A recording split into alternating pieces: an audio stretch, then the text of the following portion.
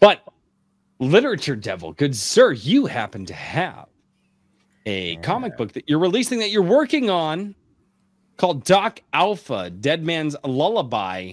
And I want you to just tell us, Doc Alpha, what's it about? What are you talking about? Where are we going with the story? How do we do?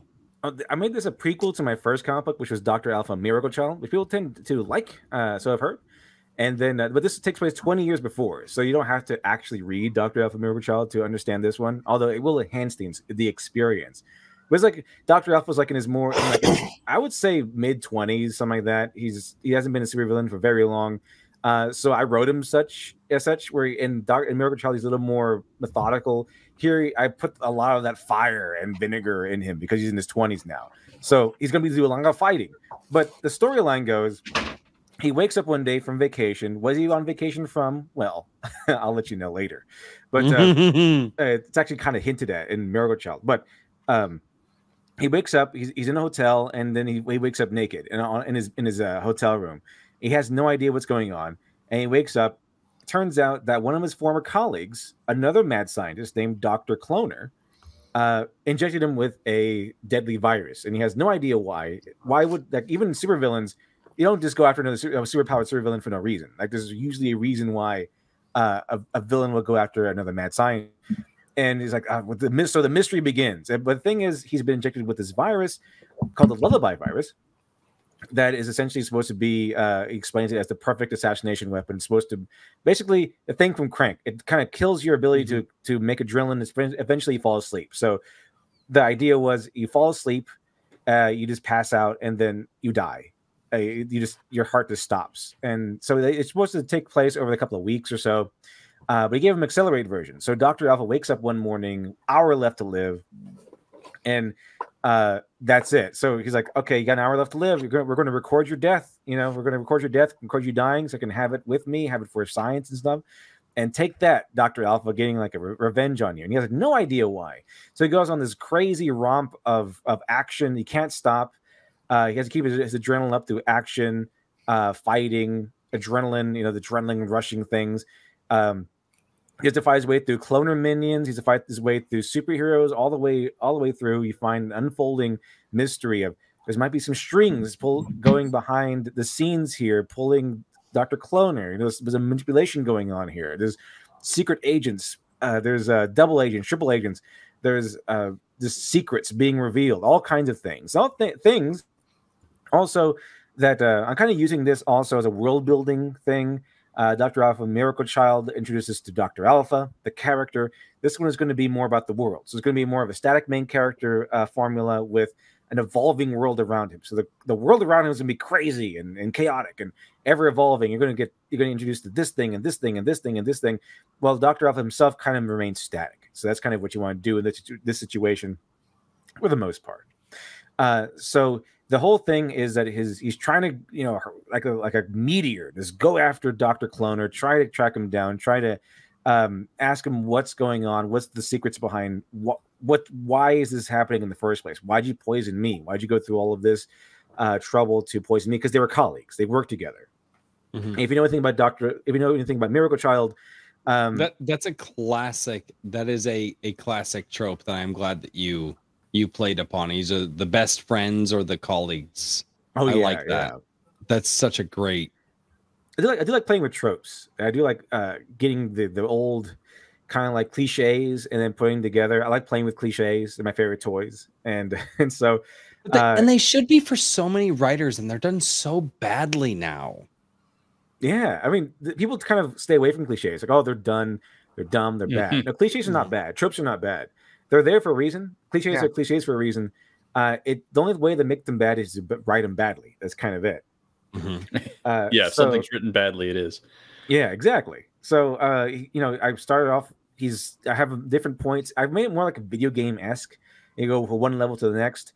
Made as comically violent as possible. Like I have like tugs back there. At one point, I think Dr. Alpha gets a hammer, hits Tug so hard on the bottom of the chin, his teeth fly to the top of his skull. The scene that's passing right yeah, now. right there. There it goes. Yeah. There it goes. I'm actually back there too as one of Cloner's minions, but I don't get killed because you don't kill the guy writing the paychecks. So no, Tug's in the background with the hat. Tug is in the background with the hat. He's also getting hit in the head with the hammer too. Oh, his teeth okay. are flying to the top of his head. Like, oh, there it is. Yeah. Okay, yeah. I thought it was dude. A cool I can't Easter believe egg. that. Oh, that's great. I would love to meet Tug one day. That he's a super cool dude. Yeah, he's a pretty cool guy. We hang out a lot, and we kind of usually we haven't messaged in a while, but he's like, here's a page in my comic book, here's a page in my comic book, things like that. It's pretty cool. And then so it proceeds from there. He goes down to the bottom of the. He starts off on like basically the top floor of the hotel, goes to the bottom of the lobby, fights his way there, old boy style. I took a lot of my favorite fight scenes, put in this book. It's kind of what happened. So there's like a hallway fight scene, old boy style. The elevator, it opens up old boy style. He opens up the elevator, all these bodies fall out and stuff like that. And then he goes to the kitchen, has a fight in the kitchen where Dr. Cloner's girlfriend is in there, who I kind of modeled off of the idea of a competent Harley Quinn. She's crazy, and this is her right here, actually.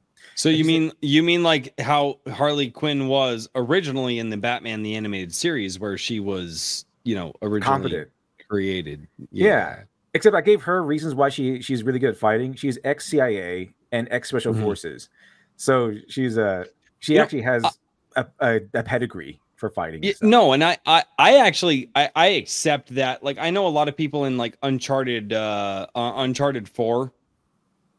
There was that chick that you got into a fight with Nathan Drake, and everybody's like, "Oh, she's woke," and I'm like, but it literally said she was ex-military, and it's again, I don't mind if you're gonna write a female character who's good at fighting or who can drop a dude, give her a pedigree. Military tends to be a good pedigree because militaries tend to teach people how to put other people down. Well, depends what part of the military. Sweetheart, it's the Navy. Don't you know? I wasn't going to say it. Speaking of the Navy, this actually transfers into one non-serious question and one serious question. One is, my first question is where did the decision come in to make the dude naked for most of the comic? I'm just curious. We actually changed that because it was a problem apparently. But first of all, he's Dr. Alpha. So if you leave him with pretty much anything, there's a chance he can use it to escape or something. So that's kind of why he was naked. I was like, there's no way. In fact, there's a scene or a panel in the beginning of the comic book where they're looking underneath the bed and have an indentation there. I'm wanting to have my colorist draw in like a transparent box to say like, oh, this was there but isn't anymore. There's going to have a Strategos on it, something like that. Just Strategos is something else that'll be added in here. This book is going to go into Dr. Alpha's past. Some potential reveals of things that are going to be revealed, but I'm not going to tell you what they mean, stuff like that. So a lot of seeds for future stories, things like that. But it's like either he found his emergency box of goodies and stuff like that. He keeps around just in case something bad happens. Stole his clothes, stole everything. Everything's gone. Yeah. And so because he knows that if he leaves anything with Dr. Alpha, there's a chance that he'll use it to escape or take revenge, something like that. In this book, he uses an ice bucket to help himself beat up all the bad guys. So, anything in Dr. Alpha's hands could be potentially very, very dangerous. Like and that's kind of where it is with his power level. Like, he seems like he's really good at everything, is over the top. But with what we see with Mulvion in the first one, and we see with Dr. Cloner in this one, he's actually a jack of all trades. He's good at a lot of things, but he's not really a master of anything. He's good at a lot of things, but not a master of anything. Standard. What makes him so dangerous, what makes him one of the most dangerous villains in the galaxy, is his ability to strategize and outmaneuver people. And we'll go into that skill in this book when we go into his background, reveal what his background was before he turned evil. Interesting. So I'm curious. Is this and that was I was just thinking about the Navy, and it naturally seemed to flow in that direction conversation wise. Well, naked guy, yeah. So aside from his background in the Navy, no, not really. But what are you going to go any farther into his past, or what do you like? what's your vision for the future of the series? It sounds like you have a lot planned out. Oh, I mean, yeah. I know you're still working on this one. I don't want to, whatever, but quite a few. This one's gonna be 2 volumes because I decided to crack the story in half, so it can be more pages, and I can still have that robust story without having to rush. Because I had the whole series, the whole Dead Man's Lullaby story complete, but towards the end, I really started to rush because I was getting towards 100 pages or so, and or more, and I was like, I can't afford this. I just can't afford this. So I decided, you know what, it's a hard decision, but I decided to crack it in half into 2 volumes. That way I can have the full story. Things don't feel so rushed. Because I felt that way with Miracle Child. Miracle Child's 112 pages. I felt like it needed like another few, maybe 10 or so, maybe 20, to get the whole feel of everything I want to put in there. So I didn't want to do that again. I wanted to make sure that there's room for everything, that I can add in everything I wanted to in this book. So unfortunately, the solution to this was to crack it in half. So volume 1, volume 2, but I don't plan any more volumes than that. Like it's two volumes for this story, for the Dead Man's Lullaby storyline, and then volume 3 is going to go right back to what happens after Miracle Child, and where he ended up there and stuff like that. So we're going to head there, but Dead Man's Lullaby is not only going to tell the story of Dead Man's Lullaby, of Dr. Alpha trying to get to Dr. Cloner, but also explores his past. And it also introduces a lot of characters and concepts and other things that are going to be important later, like the Oculus Limited company that sells super weapons and super villains, the agents who work there, Strategos, which is another entity, and then a mysterious behind-the-scenes entity that might be pulling the strings and things like that. So a lot of things to add.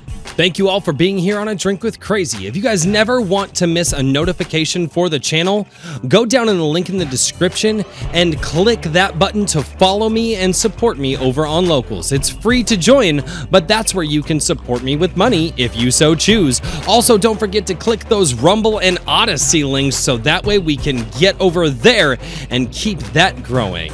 And until next time, cheers, everybody.